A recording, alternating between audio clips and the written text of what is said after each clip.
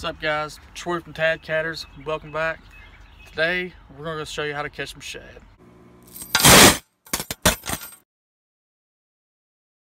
Alright, like I said, guys, today we're going to be catching some shad, and a lot of times that can be very, very hard for somebody that fishes from the bank, and especially when in the winter time. But there's always a few places that you can go that are going to hold shad year round, and we're at one of them right now. Always looking backwaters, anything that doesn't have a lot of current in it, that's kind of shallow.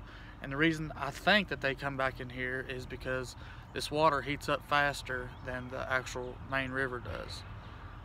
Shad is my go-to bait, and you know, they can be hard to catch in the wintertime, but just remember, you can always catch them in these backwaters, creek mouths.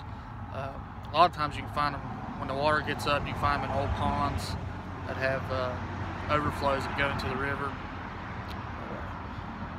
We're going to throw the net a few times, see if we can't get a few, so stay tuned. Now, I throw my net a little weird, especially for a big net. I know there's some easier ways to throw it, but this is just how I know how to do it.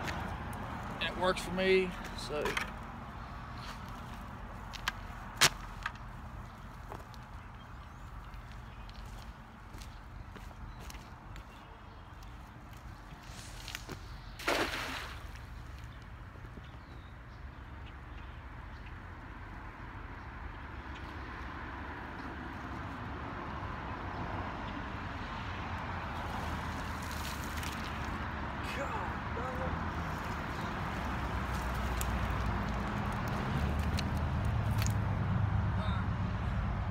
So we got one shad, and as a bonus fish, monster crappie. That is a stud. A lot of people eat these things, but I don't.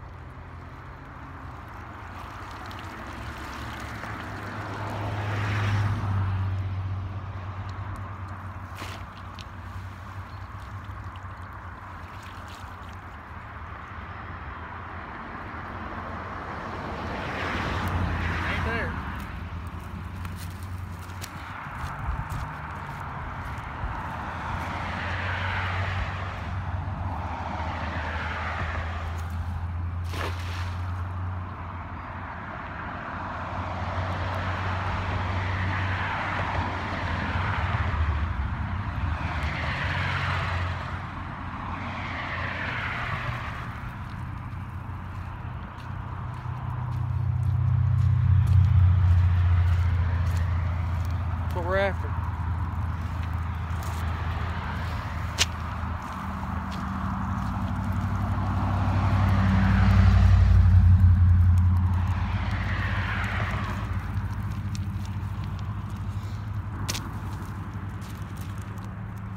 I usually keep the ones about this size. Any bigger than that, I keep them.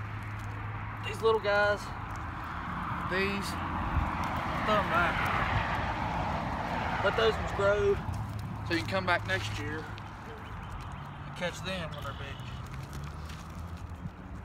big. You let these little guys like that go.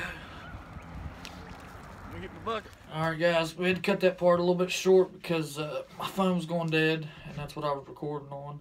But I wanted to hit on a few more things, and here they are. So, first thing is, as you heard me saying in the first part of the video, you can always find enough shad to use in these backwaters. You know, they hold shad year round.